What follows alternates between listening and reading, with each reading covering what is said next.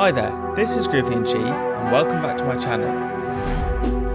So the focus of my next few tutorials is going to be a complete breakdown of drum breaks and the processing of them, the production of them, layering breaks, just everything I know about drum breaks, specifically focusing on drum and bass and old school jungle style drum and bass, but I think this hopefully will have lots of good information in for anyone who's making breakbeat or any kind of drum break focused music.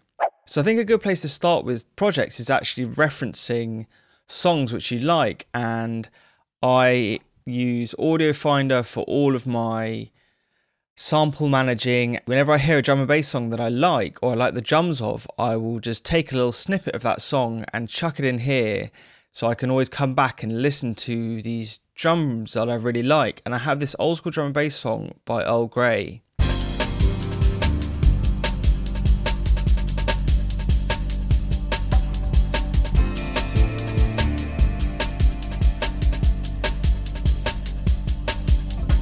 So it's a super cool break. It's a little bit slower than modern day jungle, but I think it's a cool place to start, and we're just going to use this as a reference point and build from there. It might morph into something completely different, but this is just the point I'm going to start from.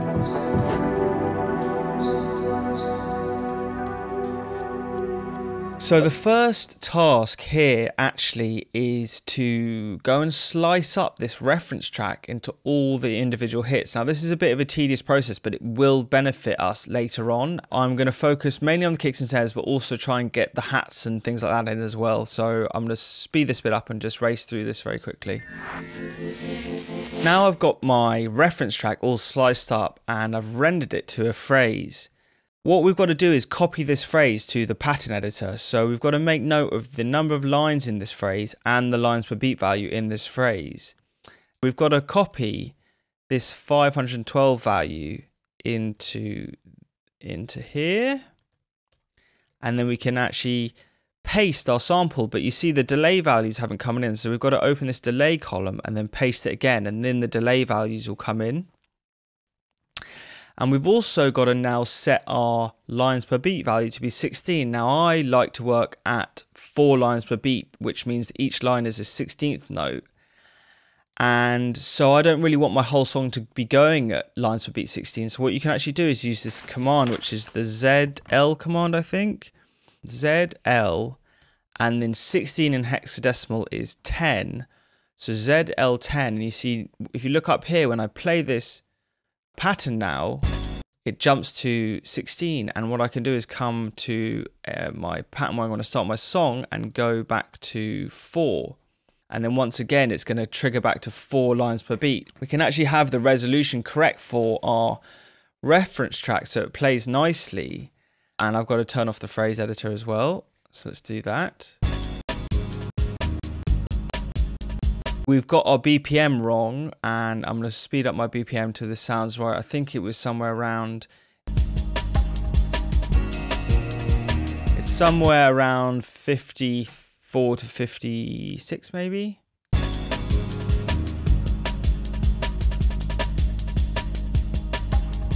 The reason I've done all of this, all of the slicing of the reference track and putting it in the pattern, so now whenever I want to see a hit, I can actually go and find the hits, and I can just press enter and I can see what all the hits are. And if I use the hotkey, which is jump to next note data, I've mapped this to my numpad now, but I think it's Command Shift page up and down.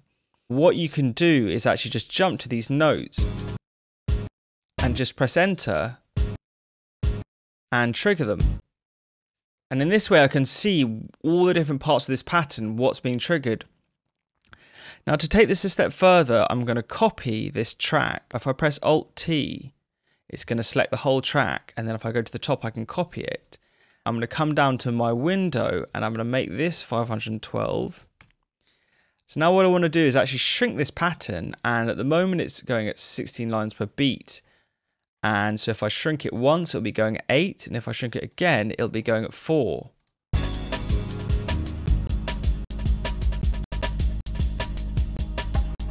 And what this has mean, even though it sounds a little bit glitchy, I've now got this reference track running at the correct lines per beat value as my song is. And so I can now come and clearly see that's a kick, that's a snare, that sounds like another kick there. And so I can start to build my song around this framework and match up the kicks and the snares.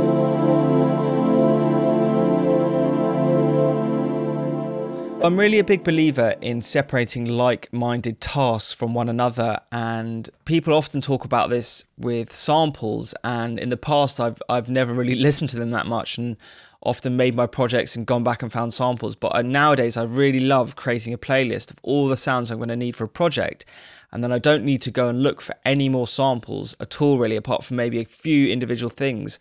And here I've just got a playlist, I've got my reference tracks at the top, and then I've got all the elements that I think I will need for a drum and bass track. Kick drums at the start, some snares, snaps, rims, clap.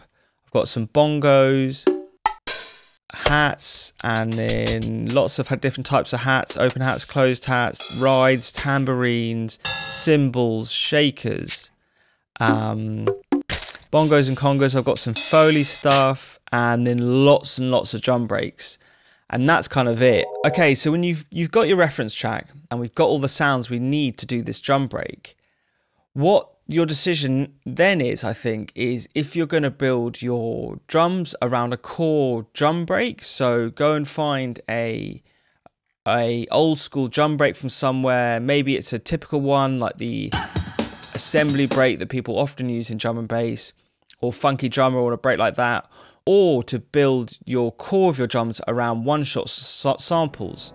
You get a slightly different flavor from doing both of these. Building around a drum break, you'll get a more raw sound, a more old school sound, and building around one-shots, you often get a cleaner sound and it can be more punchy and modern.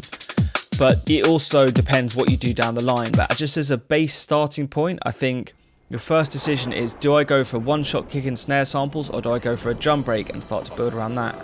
Now, because we're in Renoise and we're going for a slightly old school sound anyway, just by using this DAW, I'm going to start my track with a drum break, and I've collected a few drum breaks here. I've got maybe 2 core breaks that I really like here, which is, I think I'm going to layer this one underneath the kicks and snares of this track, and that's going to be the foundation of my groove.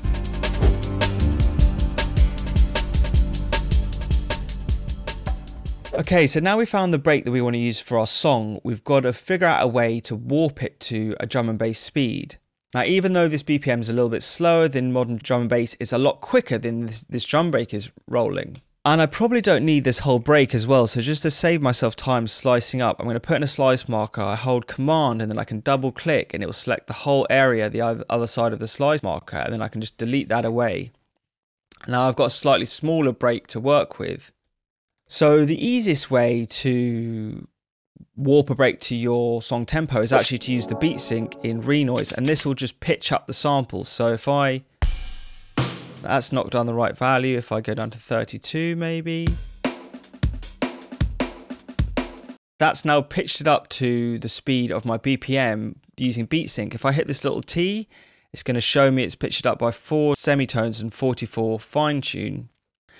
And I can then turn beat sync off. Now, if I put slice markers in here, I can then start to trigger these sounds and they'll all be pitched up. And you see the transpose value has come in. If I, for some reason, have put slice markers in already before I've thought about time stretching it, and then I hit this beat sync, what we're going to have is this top break is going to be running at the beat sync value, but the other hits are still pitched down. And so the way to get around this is to actually commit to the beat sync, and then you can copy the transpose and fine tune values to all the other hits. If I select them all and just copy them in, I think the fine tune was 44. Now all my hits are going to be at the correct pitch value to warp to my song tempo. The second method for warping a break to your song tempo is the gate to tempo method, and to do this you put slice markers in all the hits, and now what I've got to do is right click and I go slices render slices to phrase, and I want to be on lines per beat 16. So render slices to phrase, and it's exported those slices to the phrase. And now because my BPM is running at 155, this phrase is matching my BPM in its cycle, and therefore the drum break is now playing at my song tempo. Now I can trigger this phrase sample again, and then I can actually right click and render that to a sample. Now the last way to warp a break to your tempo is actually to use a granular time stretching effect. And I've made a template which is on my website, which I'll link below. But I have this instrument in Renoise, and I've called it Timestretch Effects 2. And I can essentially just take a drum break like this one. I don't need to have any slice markers, and I can just drag it in here and swap it out. Now what's happening in this instrument is I've mapped out this phrase editor to keep triggering the phrase, and then to trigger it at different slice markers along the length of the phrase. So it's re-triggering it loads and loads of times at very small increments, and that's how you're warping it to your song tempo. Okay, so now I've got my 3 different breaks. I did make a mistake when I was rendering this break before. I didn't take the transpose values off when I did the gate to tempo technique, so you've got to make sure that you're just rendering the break at its original pitch. But anyway, I've got the 3 breaks here, and I'll play them for you now so you can hear the differences in all these techniques. I think they're actually all very viable options. Here's the gate to tempo technique. Here's the pitch break. And here's the time stretch effects break.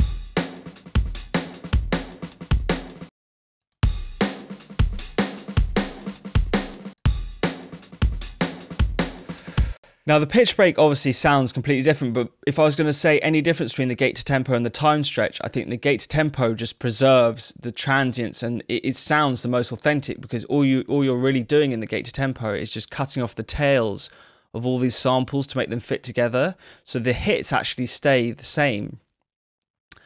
And for that reason, I really like using the gate to tempo method if I really want to preserve the punchy kicks and snares of a sample. So for this track, I'm going to use this gate to tempo method for getting this drum break to my project tempo. Cool. So all the slice markers in, and now I can take the elements that I want out of this main drum break. So let's just get the track going now. And I'm going to call this one kick, and I'm going to call this one snare, and I'm just going to color this blue, and then I'm going to hold Alt and drag the kick into the snare, and then we're going to call this drum bus. So I'm just doing a bit of organization right at the start. Now I'm going to put my kick and snares on different channels just because I know I'm going to want to process them differently later on, and this is just a bit of housekeeping in the beginning.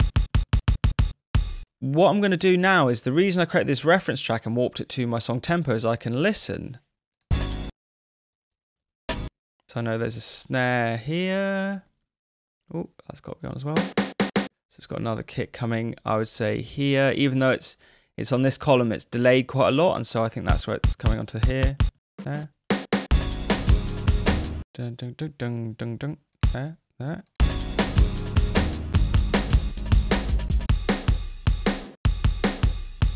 Right, so I've got my kick snare pattern now, and this is an 8-bar pattern, and I've just referenced this track, and I've gone through, and whenever I've heard a kick or a snare in this track, I've put one in one of my kick snare columns that I've created. Now, I've got a couple of things that I'm focusing on here. One is that my kick sample has some high-pitched, like a hat in it, and I don't really want that, so I'm going to come to this break and try and find, that's a good kick, maybe that's a slightly better kick there, and I might use that kick instead of my kick there. So let's go and program in. This is 1, 2, 3. What I'm going to do is select this whole kick track and just pitch it up until I find that.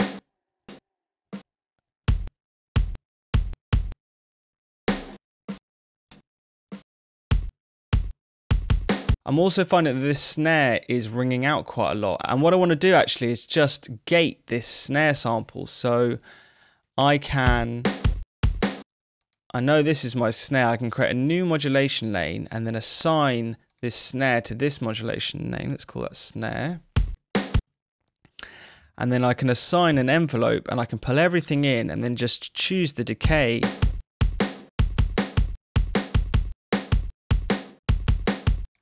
And I quite like that amount of decay for a slightly more snappy drum and bass style snare. If I listen to my reference track here,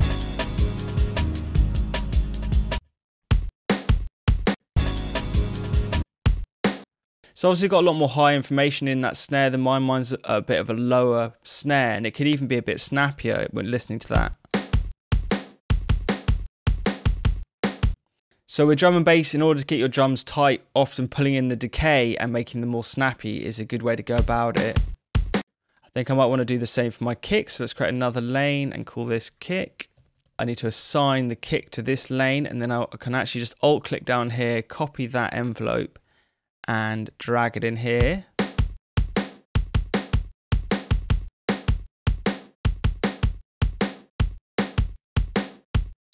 Okay, so now I've got the core of my pattern down. I could have used one shots to make those kicks and snares, but I think that I found a good break with punchy, clear kick and snare samples in, and I've now just warped them to my project a little bit. The next step I want to talk about is actually drum layering.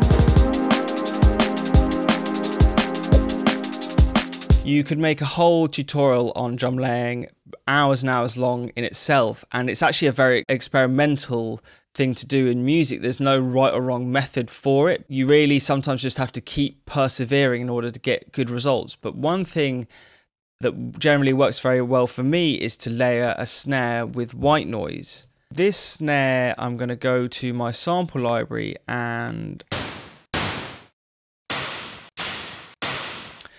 these are really good for layering with a snare. So I think this one will be good, and I'm going to bring this into my project. Let's just listen to this as it is. So if I get the levels right and pull this down a bit, you can hear it's ringing out too long. So what I might do is just go to this envelope and copy it to this white noise sample. And that's already sounding pretty good to me. It's just giving it a lot more high frequency. I think one thing I might do is firstly cut the unnecessary lows away from this.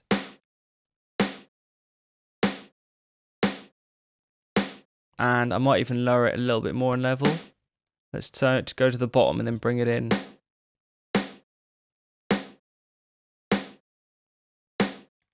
And it's just given a bit more weight to the snare drum and a bit more high end.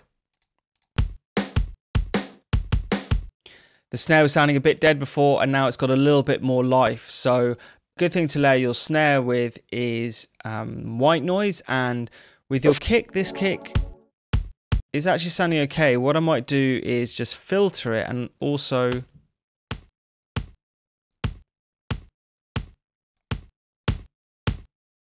drive it a little.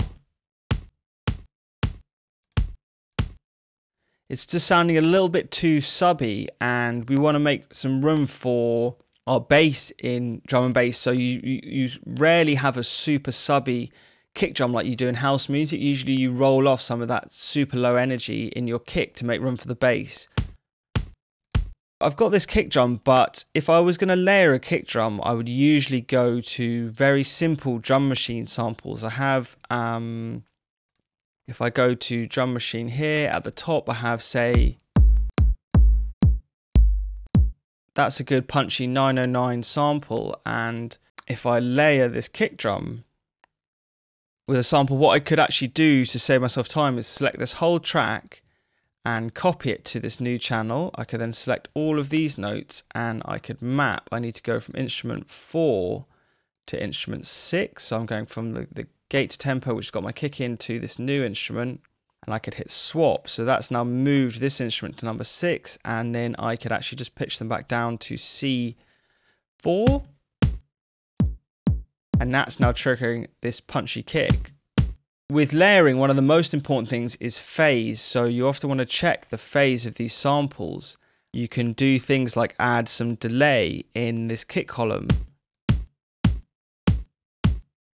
And you can see as soon as I start changing the phase, it completely changes how the sound is working. Especially when I'm layering breaks, I'll often come and move around slice markers very subtly on individual hits and just see how the phase, you know, even moving a tiny amount like this amount will make a big difference to the, if I start moving around this hit a little bit.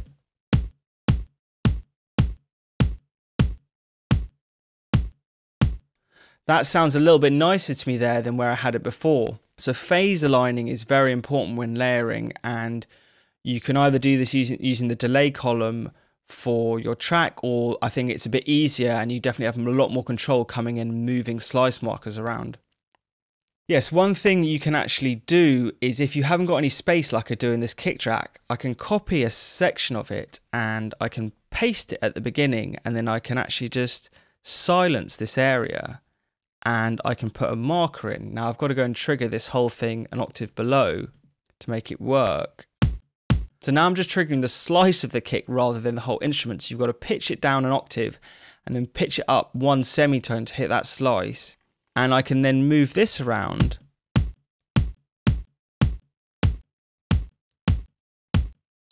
So that's giving me a lot more sub there in my kick. Moving it forwards. So you can get very different tones by moving around where the sample start is and manipulating the phase of the two samples you're layering. I actually just quite like it where it is. I think it's fine, and what I will do is kind of sculpt this a little bit. I think this has got quite a good snap, and maybe I just want to take the very start of this sample and just have it as a sort of click at the start.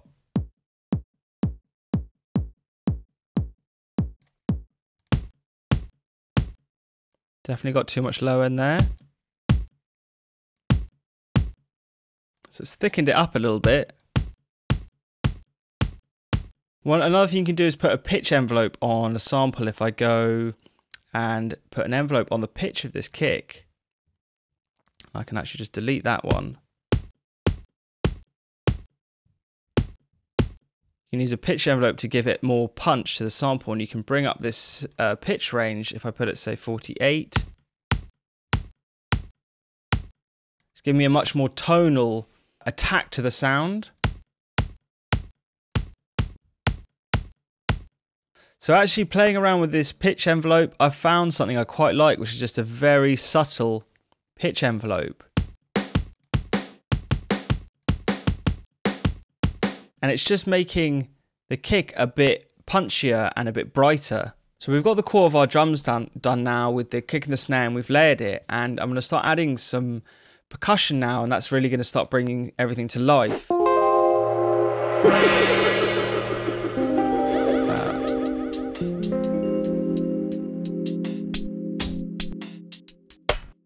So what I've done there is I've actually just selected a whole bunch of samples and dragged them onto a track, and it's created a sample instrument where I can now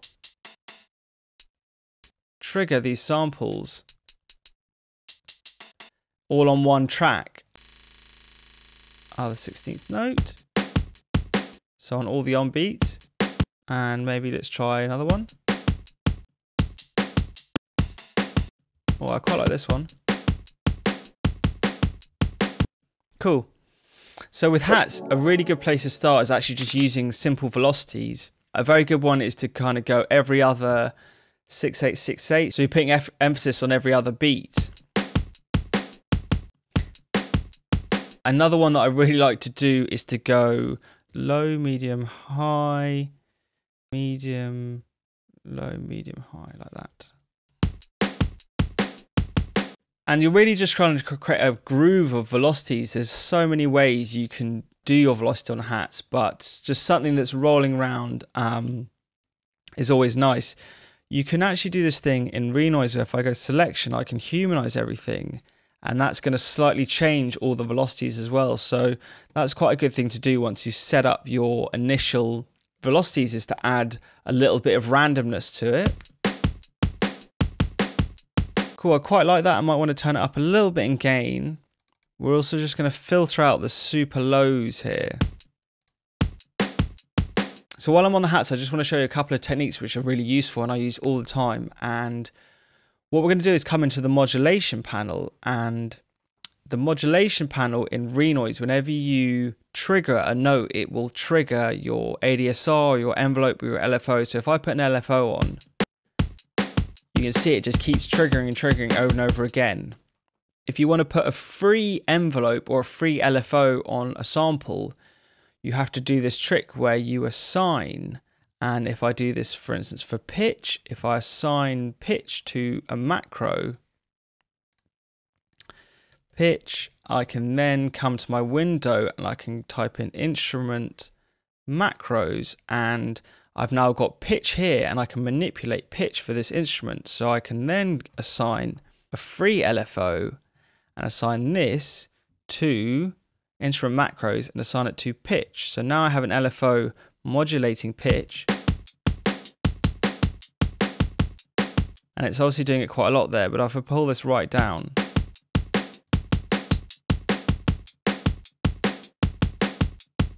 and I find this is quite a good way to figure out different pitches for percussion, is just to not do it by semitones and just to do it by ear, using this method of having a very low frequency and a very low amplitude, and then finding a pitch range just very subtly modulate around.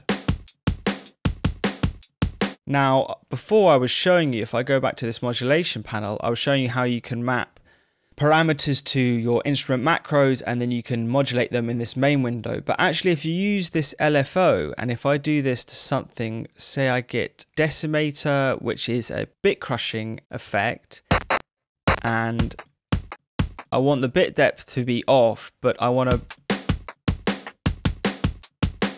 actually modulate this frequency of the bit crusher, what I can do is assign an LFO, but if I put this random LFO on, it's going to work freely and randomly modulate. So if I turn, say, the amplitude down a lot,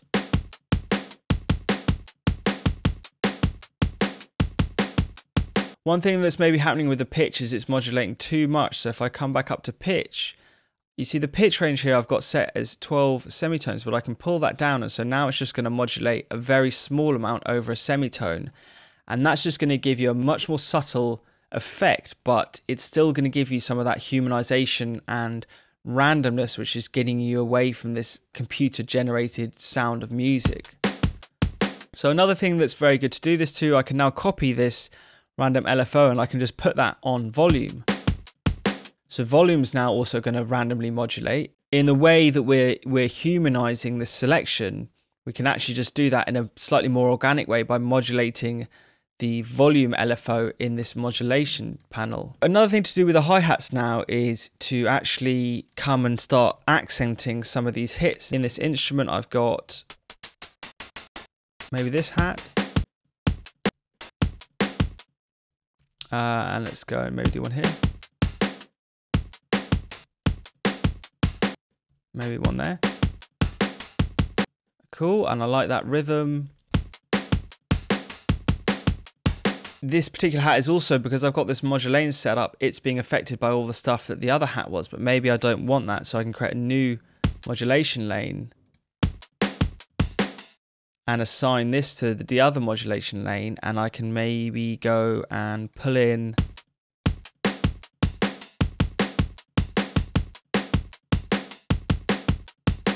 let's go and do another trick that I like to do, is actually to put a filter on and an LFO, and then assign the LFO to the filter cutoff. So it's a very common modulation trick, this one. But if I go for a super slow amplitude again and put it really high,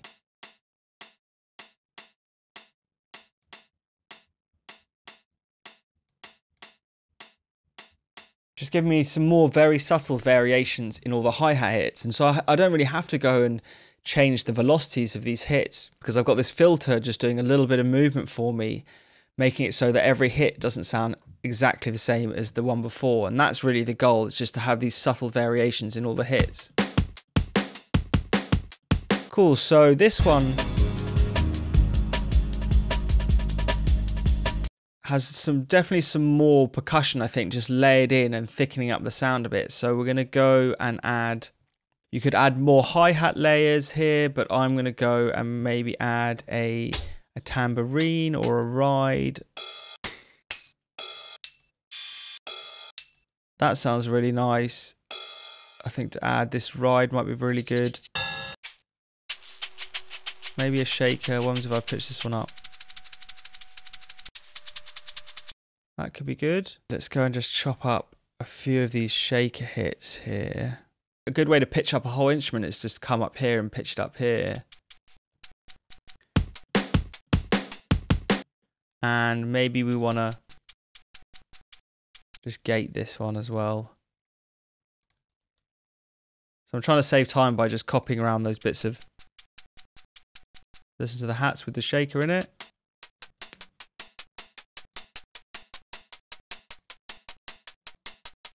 So by putting the shake in there, I'm just thickening up the sound of the hat a little bit, and it's giving it more variety on each of the hits as you've got the shaker doing other things underneath the hat. Then finally, I quite want to get some kind of a different tone.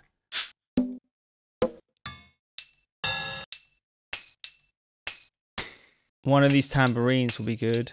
Maybe this one. And then what I can do is maybe I want to copy these velocities. So I'm pressing Alt and Z, and I can just copy the volume column, and then I can paste the volumes in there.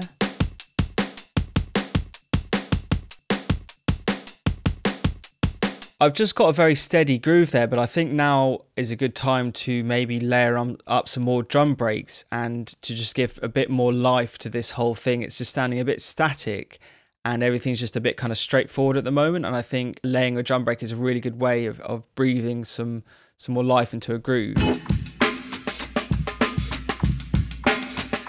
I found this one earlier. Maybe we just pitch this to the song tempo. Oh, 16. Ah, so you see it wasn't a perfect loop, and so I was having problems with getting this beat sync to work.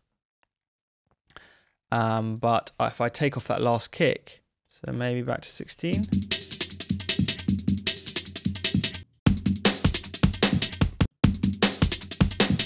I like that sound of that shuffle that's happening there. Don't necessarily need the kicks that much, so let's filter out some of the kicks maybe. It's got, what else has it got happening in it? I don't know if I need that snare in it either. I really just like the shuffly bit. I could go, actually just mute the sample.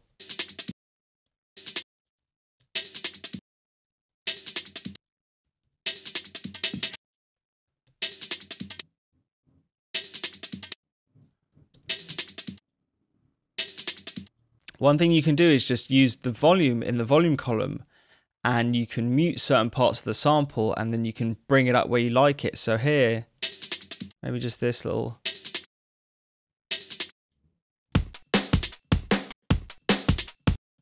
And I sort of want to just repeat that actually. So what I might end up doing is rendering this to a sample. And now I just have the little groove and I can just extract this. Let's go and put some more markers in. So I've got that nice drum and bass shuffle now, and I've just extracted it from this track. I could have just put in markers here, but I just, for whatever reason, found it easier to come and render it out and to just extract that little shuffly bit that I wanted. Okay, so a very common one is to have another little shuffle at the end here.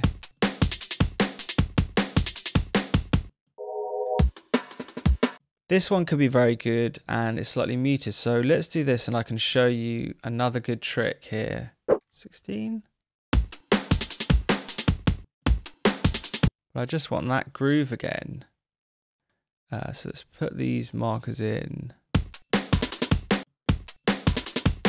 Nice, it's just thickening it up a little bit.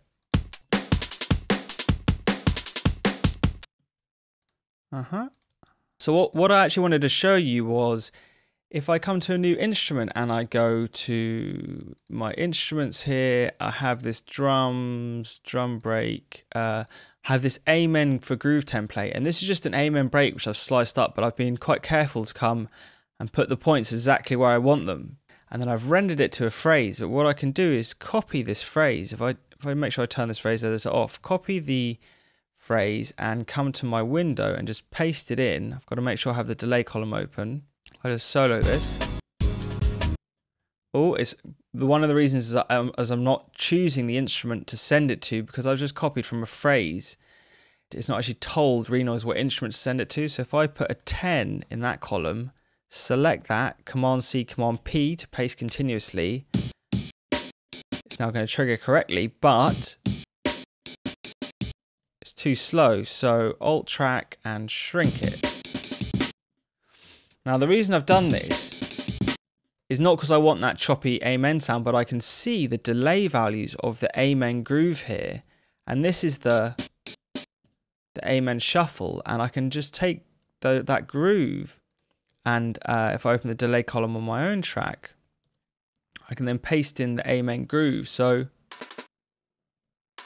I can now kind of use the Amen as a groove template. And if I maybe trigger this one at the same time and this one at the same time. So it's sounding a bit weird because I'm trying to align it with this other shuffle if I play these two at the same time. So I'm using the nudge tool now, and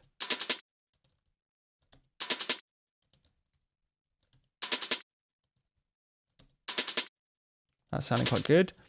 I've taken the Amen groove, but then it wasn't really working my track, but I've kept the way the Amen has separated the notes, but I've kind of moved them to fit with my song more using the nudge tool.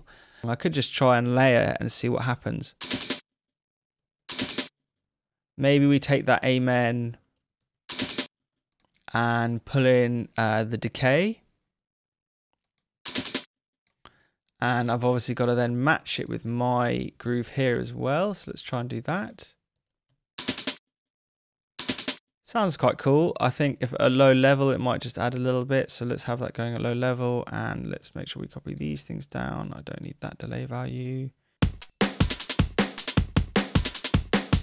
Nice. These are a bit too loud, and I might want to just take off some of the top end as well. So I'm going to bandpass these.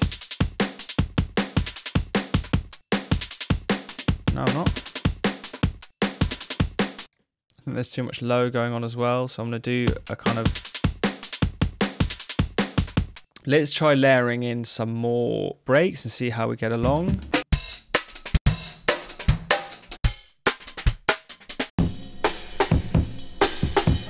This one's got a lot of rise and a lot of vibe in the break, and that could be cool to sit under my one. So let's go and try this one.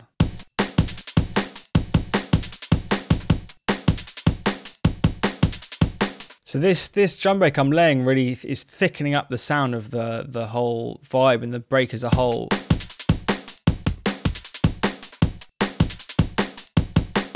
I just want to EQ this a little bit. A bit of a resonance here. Get rid of that.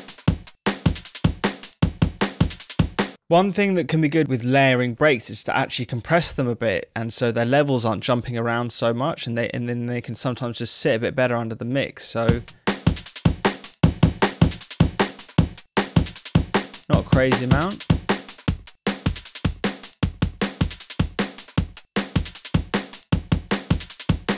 You can hear how just putting that break underneath, and I've just copied all the kicks and snares of my original break, really is just giving a lot of life to, and I'm rolling off the lows a bit as well.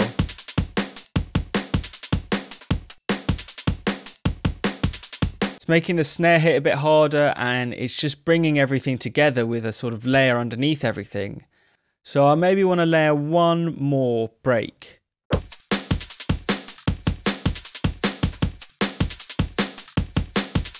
A way to clean this hot pants break up, because I have on this break, I'm just triggering this kick and snare, and I haven't put slices at all the individual shuffles. I can actually use something called a transient shaper to do what I was doing before with the decay, and I can pull in the sustain.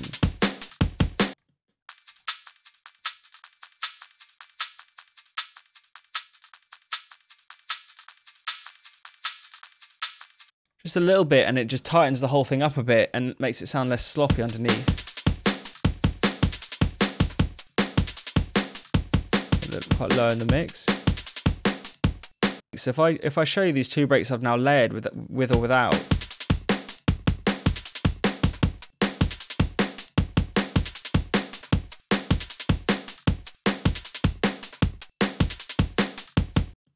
It doesn't make a huge difference to the sound and that's happening, but they are just layers in there which seem to thicken everything up, and that's one of the keys to getting this grooving, rolling, jungle style drums, is to have these elements quite low in the mix that are just thickening up your sound a little bit.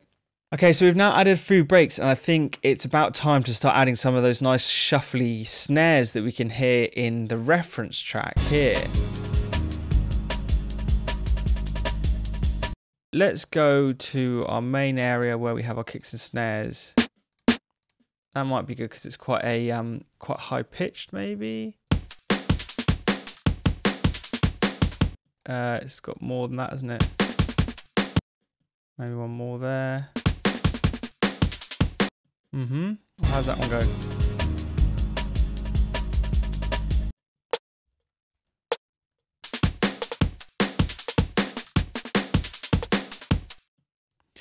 So I'm just messing around with this. I've pitched it around a bit and I've messed around with the groove. I haven't exactly followed what was happening in the sample. I just took inspiration from it. The snares in this original track are definitely taken from the original snare, and they're just lower in level and they sound super cool there. I'm sure there's some swing and some groove on those snares, and ours are just a bit straight at the moment. Even though I've got the velocities happening, I think they could do with a bit of swing, and so I think this might be a good moment to just talk about swing and groove in Renoise and just go over some of the basics. Okay, so I've made this groove swing cheat sheet and I put this on Reddit yesterday, but I've just made this to give people a little tool that they can use when thinking about swing in Renoise. And so I'm a Logic X user, and these are my favorite Logic X swing values that are built into the program. They're the default ones that you can use, and I've mapped them out. I've rewired Renoise into Logic and mapped out how all of these delay values add up. And really this is just to show you, I think any value between sort of 16D to 16B, so between 15 and 40 in Renoise, will be a very good area to hit for swing. It took me so long to understand this, and it's actually really simple.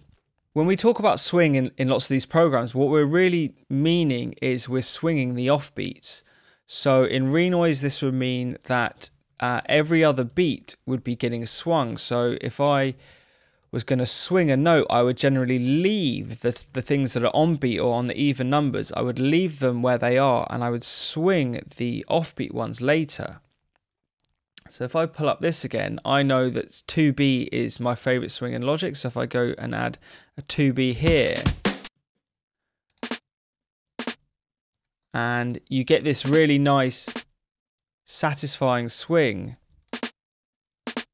That sounds really robotic, but with that 2B, it's actually a really good value to use. And so swing, as we talk about it in the musical sense, is often just about swinging or delaying the offbeat values.